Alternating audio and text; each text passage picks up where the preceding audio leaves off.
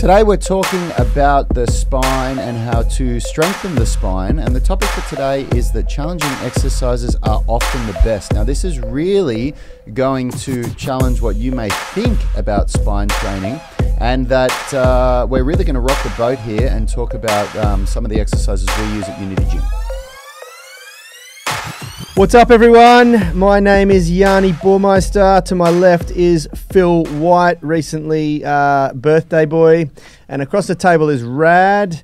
Behind the mixer is Richie. We are Unity Gym in the UMS. If you guys want to know how we turn driven people into athletes, you can learn all of our biggest insights, secrets, aha moments by downloading our 3 blueprints available in the description or on our website. This is a big show today. I'm actually quite excited about this discussion because it's a close to home topic for me. I spent many years with an injury identity of someone who'd fallen off a horse and really badly hurt my back, and I avoided the very things that became my my solution. And I think that there's a lot of people that are going to fall under that into that group. I think there's going to be a lot of people that can relate to my story, and I think that today's a great opportunity for all 4 of us, if Richie was mic'd up, to have to provide a lot of value. How's everyone going? Good. Yeah. Yep. Fired up. Ready for it.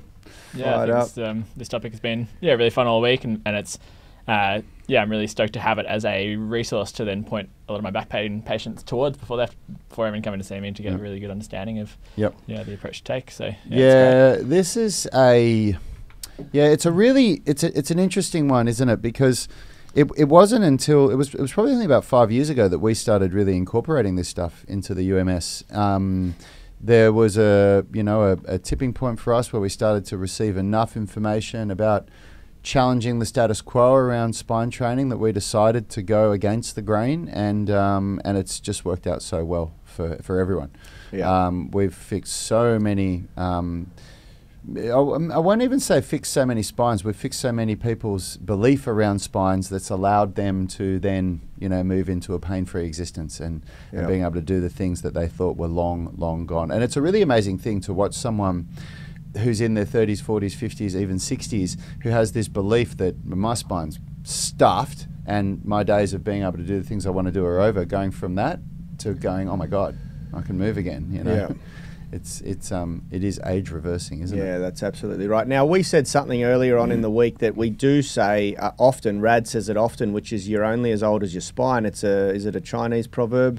It's a Chinese proverb. I learnt it from Ido Portal, but he says it's a Chinese proverb. Now, there's something very important that we point out, is that although your spine ages and the morphology will indicate that there are, maybe even wear and tear and they call it, degenerative spine disease or whatever it is, where things start to sort of wear down, and when you go and get a scan, it looks like you've got a really old spine. What we're referring to with an old spine is a spine that hasn't been moved and stimulated properly. The supporting structures are weak or tight. I believe that you can have a healthy spine at any age. It just needs the right stimulus, and it needs the right movement, and it needs it regularly.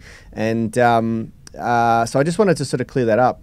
Now, today we're going to be diving into a big mistake that people make in their training and in their development, which is to think that, once you get good at a movement like a deadlift or a squat, or you get strong, then you are you're sort of invincible. You're not going to cause spasms in your back and things like that. But often people who are really strong in a movement like a deadlift still experience muscle spasm or discomfort just by something as benign as picking up a suitcase when they're traveling, or picking up a pencil off the floor. Yeah, I've had a massive back spasm where I could barely move after flipping eggs. It's just something totally innocuous like that. So soft. Yeah, that's exactly right. And so we're gonna address why that sort of happens, and also not to freak out about it.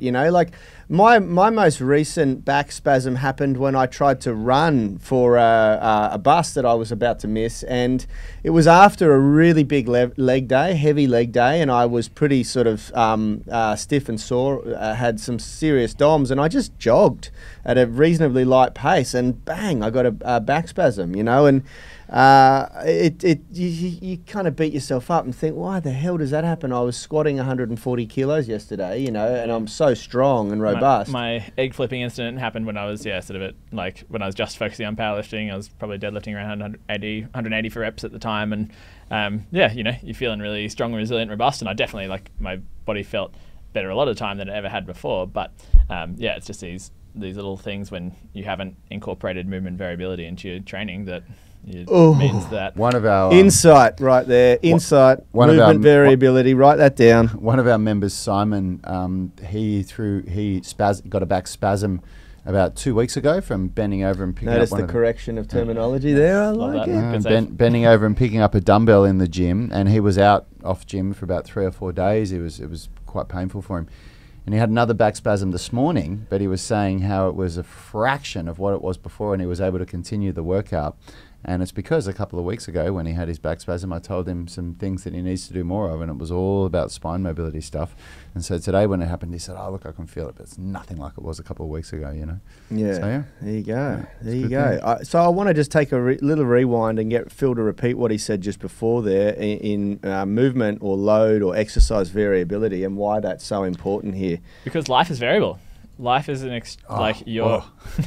Bombs all over the place here, but in life, you know, there's lots of unplanned movement. There's lots of reactive movement where you're just reacting to the environment, the stimulus around you. So if you've got kids that are running around, you have to stop them from, you know, constantly trying to kill themselves, the little lemmings that they are, running onto roads and the like. So, or, you know, catching, I'm the ultimate klutz, like quite coordinated in sports, but then it comes to at home, I often will knock over cups and cooking eggs, have to, done. Yeah, but, you know, I'll often be knocking things over, then quickly having to, like, lurch forward and reach to stop things, or you know, even playing sports. Like this morning, I had an hour and a half of beach volleyball where, it's very much quick movements, twisting, turning, bracing, and then getting up and hitting. So, like, life is full of variability, and if in the gym you're not adding that variability into training and not progressively overloading variability, then you're not going to be prepared for what life has to throw at you. Yeah. There you go.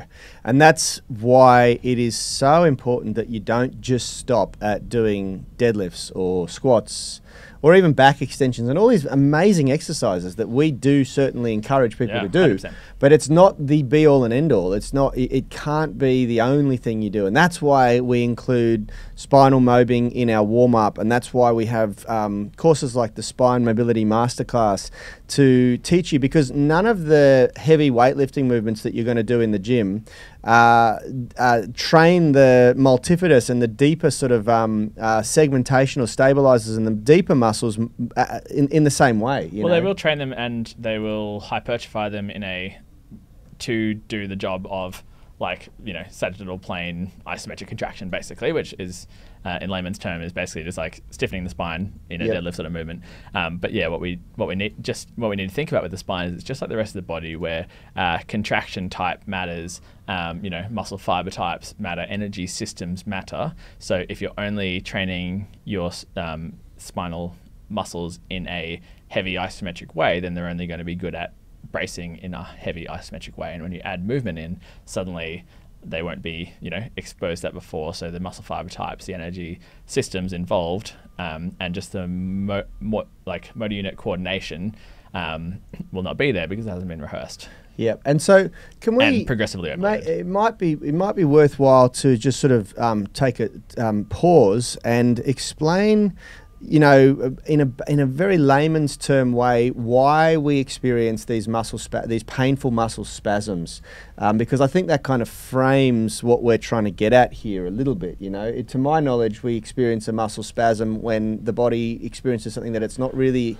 comfortable doing, and it locks the body down. If anyone here has been doing compression training, they'll know all about spasms when you're starting to work into ranges that maybe you haven't spent much time in before. And just as Joachim Hilderson said when he was on the show, like, you have the two different types of cramps, and we can kind of think about muscle cramps and spasms in a similar sort of way, where basically there's those kind of controlled ones where you're exploring ranges and contraction types that you maybe haven't spent much time doing before, but then there's also your sort of like when you've exceeded the capacity of your muscle to do work. That's when it goes into spasm as a protective mechanism to be like, hey, we got to lock this down because I can't handle any more. Lengthening and shortening with control. You haven't built up the energy systems, you haven't built up the muscle motor units to handle that much capacity, and so once you exceed that capacity, it locks itself down. And so usually what we're going to be seeing with muscle spasm in the back is that we've exceeded the capacity, and that generally comes from and that's why the advice around posture these days is that there's no inherently one bad posture, but being in any one posture for too long is the thing that gets you. So adding even movement variability in your day and how you sit or stand at work, or go about your day, or go for a little walk frequently, that's the kind of stuff that refreshes your muscles and means that you won't just exceed it in a low level isometric sort of flexion that most people get stuck at sitting at a computer. Oh, I like that concept of refreshing the muscles. Yeah. I've never heard that before. That's really, really good. Now, very quickly, I want to take a pause before we go any further. I want to give a shout out to everyone that's viewing us on the UMS Movement Mastermind live stream. Give us a shout out. Let us know who you are, where you're tuning in from. Those of you over on the podcast and watching the replay on YouTube, you can jump over to the Facebook group, join the group, and jump on these live and ask us some questions. So remember, and don't forget on the podcast, you can also send in little voice messages as well. Yeah, so there you go. Yeah, Phil does listen to them at night when he's alone, stroking. Still just that one from Grace Clements about 6 months ago. Every night. Yeah, stroking his curls. Yeah. Just the one curl these days. Just the one curl. Yeah. Okay. So let's dive in to a little bit to about how we progress spine mobility. Rad, this is a good question for you.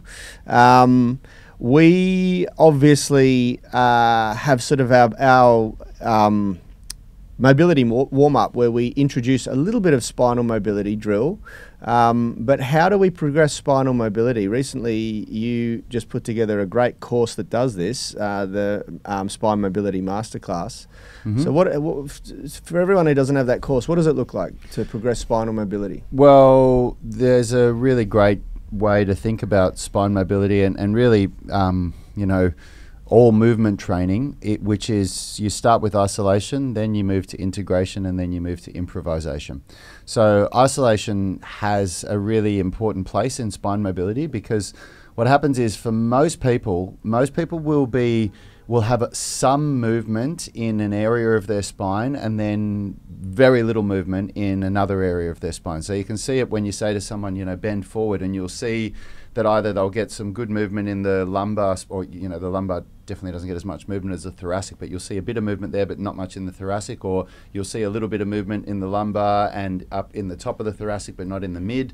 Or often you'll see people even when they're bending forward, it's all coming from the hips. There's exactly. Exactly. Ability to. So at the first stage, you need to isolate the area that you're trying to create movement in, and there's different ways to do that. Like one of the earliest progressions that we teach people to do is to isolate the cervical spine. So to think of the shoulders, from the shoulders down being completely rigid, and you're just moving the cervical spine, and we do those ones, the neck circles. You can't see what I'm doing on the podcast, obviously, but then we also do, these ones where you're lateral movement. So it's just moving the spine in different ways, and then you move. So the cervical spine is the neck for those playing at home. And then the same thing would happen for the thoracic and for the whole spine. You try to isolate different areas of the spine, and then the integration phase is where you start integrating the whole spine, so like spinal waves, where you start integrating full spinal movement, and you're trying to bring every single joint into the movement that you're doing. And then improvisation is at the most advanced level, where for when we do our warm-ups, which you may not have even been aware that this is what you're doing, but it's when you just start improvising and you just start moving around and doing all different things, and you have all these tools in your toolbox. And the problem, like even if you go away from the spine, like with general movement practice, is that people, whenever you look at the cool videos of the people on Instagram or YouTube, you're usually watching people that are in that improvisation stage, and then people try to replicate that, and they don't understand the phases of how to get there. Yep. So that's the most important concept to understand. Bringing like progressive overload to kind of a skill level as well. Yeah, exactly. Right. And when you're talking about when we teach spine mobility, the loaded mobility comes in at a much later stage. First, when we do the isolation and the integration phase, there's no loading of the spine. It's just learning how to create movement in each area. And it's a really hard thing for a lot of people to do. You know, when you're trying to do something that you've never done before, it's even like trying There's no neural connection. Yeah, that's right. It's like, I've had this frustration. Like, I've had a very stiff neck, and I used to have to constantly crack my neck. Like, it would feel like the muscles were cramping down slowly over the day, and then eventually I'd go and it'd click, and then it'd feel okay for another hour or two, and I'd go through that cycle. My mum has the same thing. And I don't know what it is or what causes it, but since doing our spinal mobbing, it doesn't happen anymore at all. It's really quite interesting, you know. And I'd spoken to chiropractors about it and all of that, and they sort of would go, oh, yeah, I would avoid cracking your neck if you can, you know. But it would feel so uncomfortable if I didn't crack it, you know. Yep. I don't know if anyone else out there can relate to that. 100%. You know, I get that as well, and it's often coming from a time where you've been in one position for a long time, and when you start to, like, your active structures that support your neck get overloaded, like they exceed their capacity. So your head's a pretty heavy thing, and if, like, at first if you're sitting with that sort of more upright posture, then your muscles are the thing that's doing the work there, and then as they start to get tired, you just kind of sink and your chin comes forward, and you know, then you're relying more on that sort of end range passive structure. Sort of support for your head, and when it's your passive structures, that's your bones, your discs, your ligaments, they start to get into a position which, you know, then the crack is just basically, you know, what the crack exactly is, like if it's nitrous oxide bubbles or in the joint that's moving, basically it just, you know, is making you kind of then reset, and then you're going back into a more active kind of support of your head until you sink back into that position. Yeah, right. So. Yeah, look, I know for like the one thing I can say with all certainty is that since doing a little bit of spine mobbing every day, it has. When you say mobbing, sorry, just for the physio in me, and anyone who maybe has that background, mobbing often means like actually getting in there and moving the spinal vertebra with like your hands or with a tool. So just to be clear, it's the spinal mobility that you're mobility. doing. Okay. Clarifying for anyone else who's got the same headspace as me. So spinal mobility, and that has changed the game for me. It's made my neck feel so much better, so much better. Everyone does, and you experience. It's probably one of the most rapid reductions of uncomfortable chronic pain that people experience when we teach them is when they start doing spine mobility. It happens so quickly. The change that you feel within your body when you dedicate 2 to 5 minutes a day, it's really about that daily practice. It's not something you need rest from. It just happens so quick that people start saying, "Oh my God, I cannot believe how much better my neck feels, or my lower back, or my shoulders, or whatever it is." Like it's an amazing thing. Yeah, life just don't move as much as we used to, and especially if you're like at home and you're not even like turning your head to look over and check your blind spot if you're driving to work. Like it's just you can get so locked into a position if all you do is at the computer or on your phone. And because the thing is, like, if you work on a farm or if you work on the land, your spine is going through so much movement just from what you're doing, just from bending down, picking things up, from grabbing something off the ground and putting it on the truck, like whatever it is, like it goes through movement. So you have to think that if you're not doing that, if you get out of bed and you kind of put your arms above your head and then you get in a shower and then you go and sit down at a desk all day long, like, there's just none of that going on. Yeah. And that's why those muscles that control that specific position you're going to be in are going to exceed their capacity. They're going to get overworked and they're going to get tired and spasm. So before we get on to deadlifting and how to introduce and progress deadlifting, morning Quack, by the way, and morning Dave and Lee and Andy. I want to just quickly talk about rotational training because it's a bit of a hot topic. It used to be really, really popular and it's sort of faded out in popularity a little bit. And I want to get your take on it, Phil, because I'm not so much a fan of rotational training as I am a fan of anti-rotational training. And what I mean by that is that you take a load that would pull your torso into rotation, whether you're supine, prone, or standing, or kneeling, or half kneeling, and then you brace using your obliques. And those who are confused about supine and prone, just remember supine is on your spine. So if you Supines on your spine. I hadn't thought of that. Yeah, and prone is face down. Yeah. Prone is not on your spine. Yeah, and so you can, you know, there's all different ways that you can do anti-rotation training.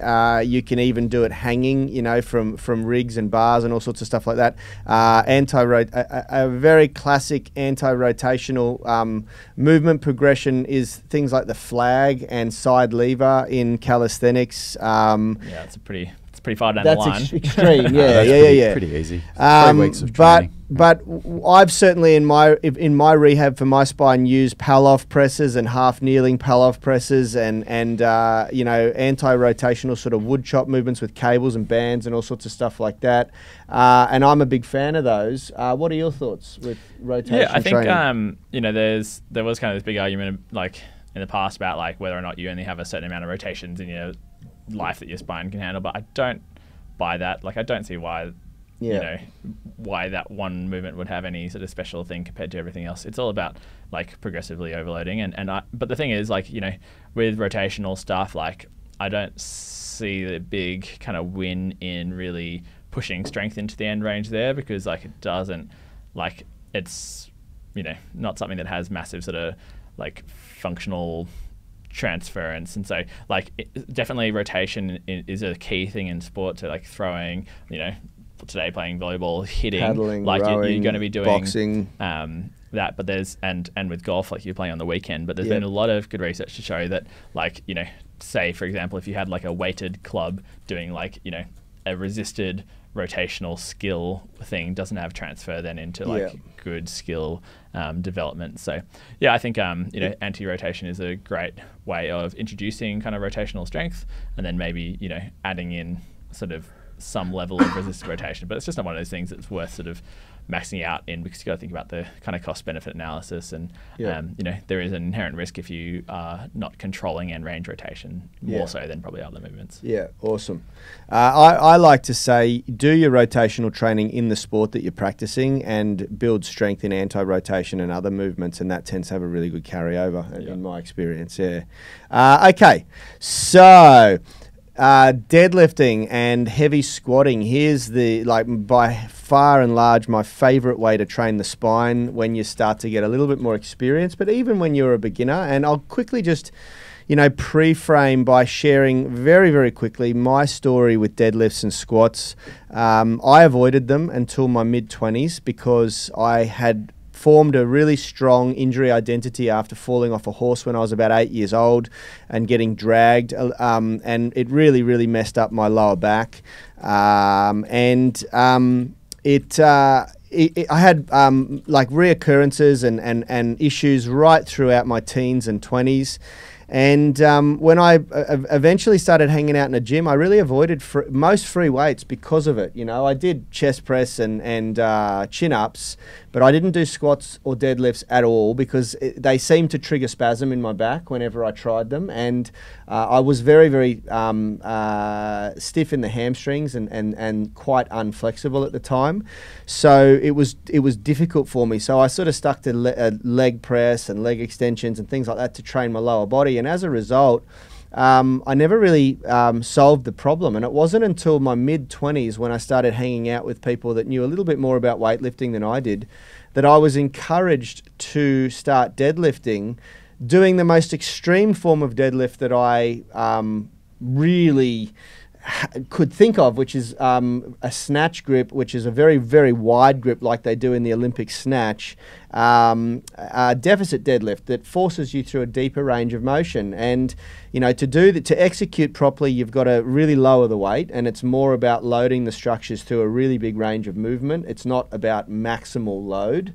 And I did that, you know, consistently for about a month. The thing is, though, when you're doing, like, when you say loading through a large range of motion, your spine is still, like, ideally in an isometric neutral. So that's more about getting your hips and going through. It's about the hips, that's right. It's about the hips going through a deep range of movement. And, you know, it made sense to work for me because it was my lower back that was the compromised area. And, you know, I didn't have very good flexibility when I started doing this, and it really went against everything that I had formed beliefs around and dogmas around. I really just didn't like deadlifts because every time I did one, no matter how light, Up to about 60 or 80 kilos, my back would go into severe spasm and I'd be out for weeks, you know.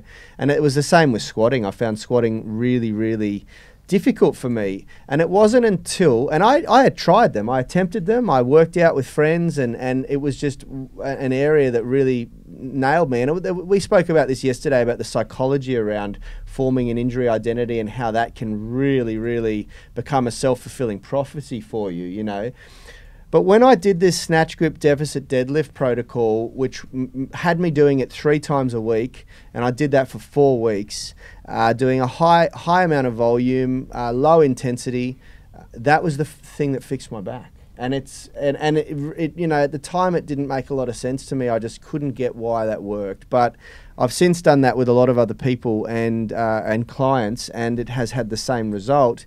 And you know, it's one of those things, like, I'm really apprehensive to prescribe it to someone with a really compromised back, because there is a risk and reward there. I think one of the things with, like, you know, such a challenging exercise like a snatch grip deficit deadlift is it really makes you focus. Like, you are doing that and nothing else, because, like, generally when it's programmed, like, it's going to be a whole lot of volume on just that one thing, and the way that the exercise is generally structured with the slow eccentric means that, you know, you're putting so much effort into, like, focusing on keeping your back in that position throughout. And so it's a great way of getting kind of your focus really honed in on that one particular part of the movement, which, when you're introducing something like a deadlift or a squat, like, people sort of think it's a fairly simple movement, but there's so many different movement cues that you have to get right.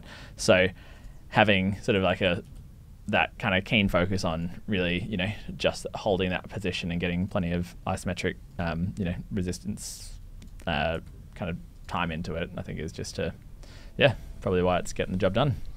And it had an incredible effect on me. And because of, you know, what we spend most, like, our spine's main role throughout the day is sort of, you know, isometric extension and basically keeping you upright. And so that snatch grip deficit deadlift is just, like, really bringing up your ability to kind of maintain isometric, you know, extension. And it's also because it goes through it takes you through such a large range of motion, because you're doing a deficit and because you're gripping wider. Both of those things bring you lower to the ground, but also because you're gripping so wide, the amount of upper back activation that happens in it. So it's just your entire back and posterior chain that's going through this constant isometric contraction, but also doing a dynamic, a normal concentric contraction and eccentric contraction in the muscles that control the hip joint. So it's an amazing movement, isn't it? So that's one movement that most people frown upon and think, oh, that's ridiculous. That's had a profound impact on myself and many of my clients. The next one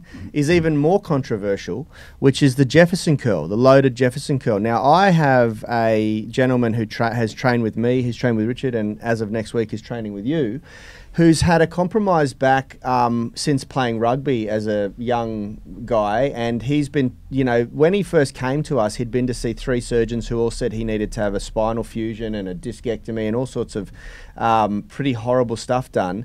And the 4th surgeon sort of talked him out of it and said, you know, I don't want to operate on you until you've lost weight anyway, so I suggest you go to a personal trainer and do some work with them, get your weight down, and then come back and we'll have a talk about doing the operation. And after 2 years training with us, he largely had no back reoccurrences. He every once in a while has a little bit of a flare-up. Since COVID, has been saying that his back's not feeling very good anymore and he's coming back to train again. Now, the one exercise that seems to give him... Over that time, he lost 25 kilos, didn't he?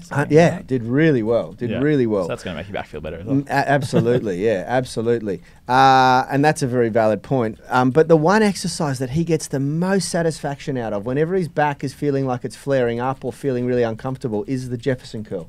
And he doesn't go super heavy. He only does up to about a 16 kilo weight. I usually start him when he's in all sorts on a 10 or 12 kilo. We do a deficit Jefferson curl so he can really bend over. So that by that I mean he's standing up on something that's raised like a block, so that the weight can go beyond the floor.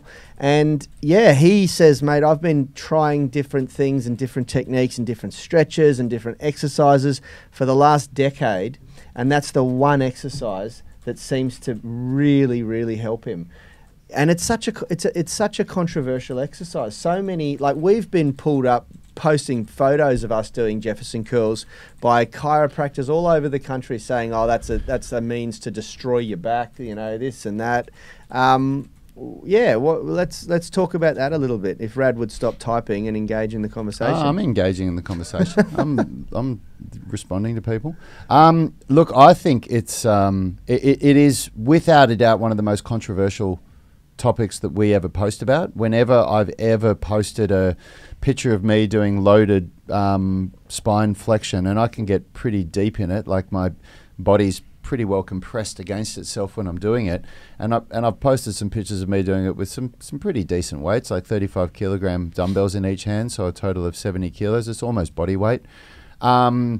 There's always some haters on there. There's some people that really just chime in and go, oh my God, how could you do that? And it's so bad for you, and it's this and that. And the answer is always, well, what are you basing that off? And they're always pulling up some research. There's plenty of research out there that'll try and prove that what we're doing is wrong. But the answer for us is always the same. It's, well, we're not saying for a beginner to go and get 35 kilogram dumbbells and go into forward flexion with it. Like, that would wreck some people just as much as it would say to somebody, I have never back squatted before, let's put your body weight on the bar and we'll get you under it and see how you go with it. Like, it's the same thing. So it's something that through exploration and through gradual exposure has progressive overload has has produced phenomenal results in I think I was the first one to explore it out of all of us, and then I started getting great results, and you guys started to explore it, and you started getting great results, and we started giving it to our members, and they started getting great results.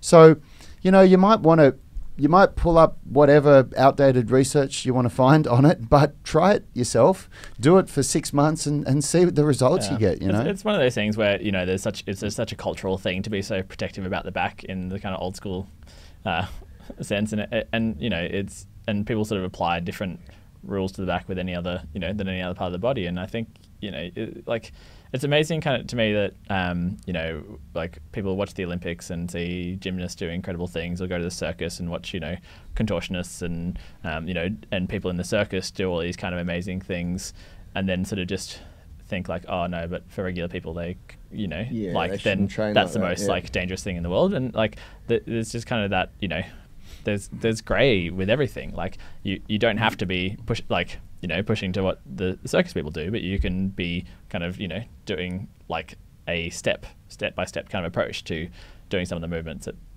that they'd be doing. So I think it's just one of those things where people sort of see the extremes and don't understand that you're not going to go from 0 to 100. And it's not, and it's also like when you see the extremes, like when I post a picture of myself doing forward flexion, I'm showing you my best set at the end of my workout when I'm really warmed up. I'm not showing my worst effort. Like, the idea is to show what's possible and to, create a pattern interrupt where somebody that's scrolling through Instagram goes, oh, whoa, look at that.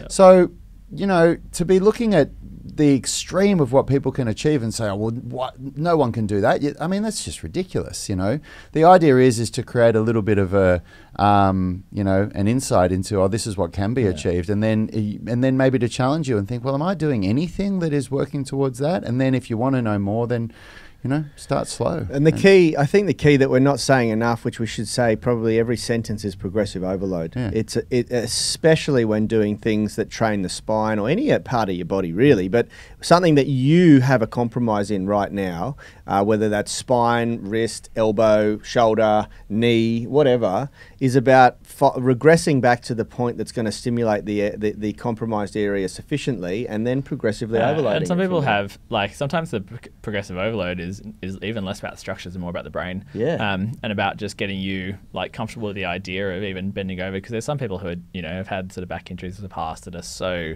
resistant to doing any sort of lumbar spine flexion. And if people don't know what the Jefferson curl is, and hopefully understand now, but it's basically the ultimate sort of loaded spinal flexion. So in physio, we'd start with progressions where you'd even just be getting people lying on supine on their back, and just doing a posterior pelvic tilt to introduce some level of lumbar flexion in a position which their brain can kind of chill out and be like, okay, I'm lying down, there's no like Yeah. I've only got a load of my pelvis that Yeah. is going to be exerting that sort of spinal flexion course. And if that's like place you need to start at because you're so freaked out about any amount of bending, then start there, but don't stop there. And that's the thing which so many physios do, is they get kind of stuck in this like, hyper protective mode, which is, again, as we talked about yesterday with like, we have, legal insurance kind of stuff always hanging over us about, potentially causing some, do no harm. But yeah, if you're starting from there and you're working through a like progressive, there's no reason why you should. Yeah, absolutely. And that's, I've worked with people who have had severely compromised spines, and even the smallest amount of movement, they hobble into the gym and they're terrified of movement because where they're at, any movement causes discomfort. But you have to get it moving, and you have to. Well, I've been one of those people. Yeah, so I've been one of those people. I've been someone at my worst. I don't think I've ever even said this before, but the worst that my spine was when I was about a year or so into martial arts training, and I threw it out so badly, or spasmed it, whatever you want to call it, because I definitely didn't get a scan on it or anything. But my symptoms, the pain that I was feeling was so bad that for several days I was on a couch, unable to get comfortable. I was in chronic pain, and if I tried to move anywhere, it was sharp, stabbing, shooting pains that were agonizing. And after that, there was several weeks where I had to walk with a walking stick. Do you remember that? Yeah. I can't remember exactly how long it was, but it was weeks. It was a prolonged period of time where I had to walk with a walking stick, because if I put pressure on one leg without the support of the walking stick, the pain was so bad that I couldn't tolerate it. That was when I was a teenager, in my late teens. And it wasn't until when I was in the army and I had that really bad fall that I got scans and they said, oh, whoa, you've got this, and this going on in your back. But by that time, I'd pursued a movement, because the good thing about martial art, or at least Kung Fu, you guys have seen it, there's so much movement in it. Like it's a martial art that really takes your body through a lot of movement. And when I was younger and I didn't know anything about training except martial arts, all I knew is that if I stopped doing Kung Fu for about a week, my back got really bad. And when I started doing Kung Fu again, because Kung Fu has so much rotation in it, and you don't move your spine like that, but you're moving around all the time, it was, so I've been one of those people. I've been someone I've had the same. I've been completely incapacitated by flare-ups with my back, and it's an awful feeling. But what I can guarantee you is that not moving it is like the worst thing you can do, and you've got to slowly. And what Phil said is very true. It's not just physical adaptation that needs to occur; it's also this psychological adaptation that needs to sort of take place for you to build confidence. And I think that's kind of one part of why the Jefferson curl and the deadlifts can be such powerful exercises, because you do get so much psychological confidence to be like, wow, like I can lift up this weight, or I can do that. I'm capable. I have a strong, resilient spine, and like that's, I think, so psychological. And with all we keep talking about with pain science, like your perceived threat of a structure is very much led to your pain, basically. So if you can be like, wow, my spine is sturdy, strong, mobile, then that's going to make you feel a whole lot And they're also so good because they're both so easily progressively overloaded. You can really choose the exact load that you want, choose the reps that you want, choose the time under tension, the variables are really easily manipulated. So they're just such great exercises.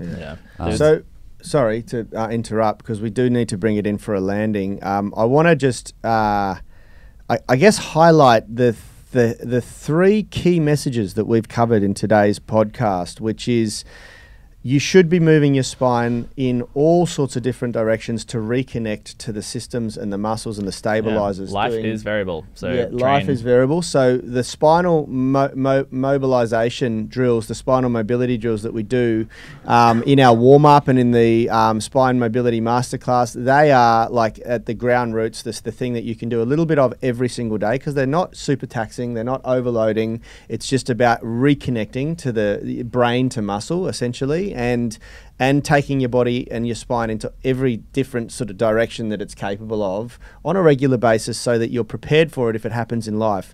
Next, you want to be training it in like a static, rigid structure. Things like deadlifts, squats, big movements, even bench press, because we do the arch back position. You're going to be tensing and bracing and holding, and that's something that the spine really likes to do against a sagittal load like a squat or a deadlift, and also against a rotational load, and you can load it in anti-rotation for that. And then finally, you want to be eventually building up to loading it in flexion and extension. So you actually want to buck that trend and start to flex the spine under load, doing things like Jefferson curls, doing loaded side flexion a little bit, things like that, you know. And so there's 3 ways to train the spine that is going to best prepare you for actual life, because as Phil's pointed out so eloquently and astutely, life is variable. You know, you cannot expect to not injure your back or flare up your back or cause cramping and spasms in your back if you're only training it in one way, and you certainly can expect to experience problems if you're not training it at all. Love it.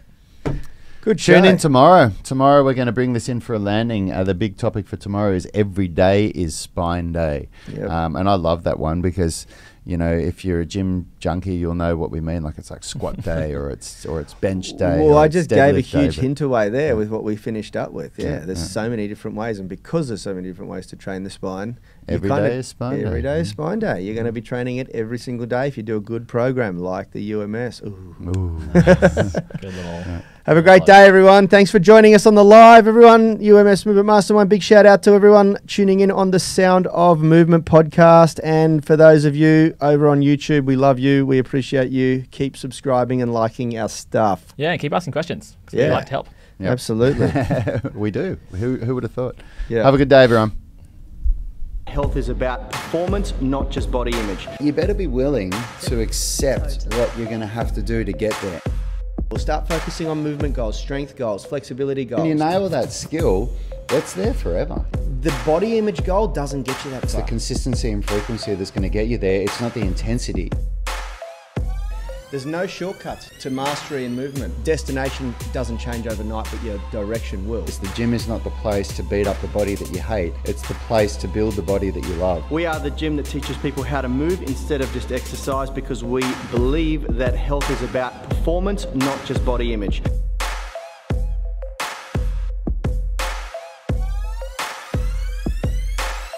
And frequency that's going to get you there. It's not the intensity.